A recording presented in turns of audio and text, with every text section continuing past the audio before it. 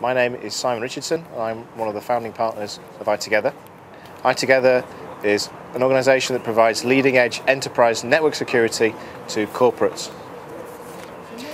We felt there was a need to differentiate our company and its services from other brands in the marketplace. We felt that the marketplace was cluttered with many Me Too's and many organisations that were speaking in language and terms which were not particularly approachable even for IT directors. Consistent feedback from our enterprise customers is saying that they're already inundated with jargon and information that they don't need, information that is not always the truth.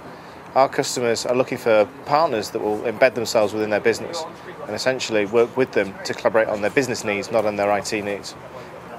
At the moment, we work with, as I said, a diversity of customers in many different areas of the UK IT space. We work very closely and collaborate very closely with our customers. We embed ourselves within their businesses. We're not interested in just selling them products and services and getting out. With most of our customers, I've known personally for over 10 years. In the next 2 years, we expect to grow the business to around about £5 million turnover and to increase the number of customers significantly. We expect to increase our footprint across mainland Europe, not just concentrating in the UK.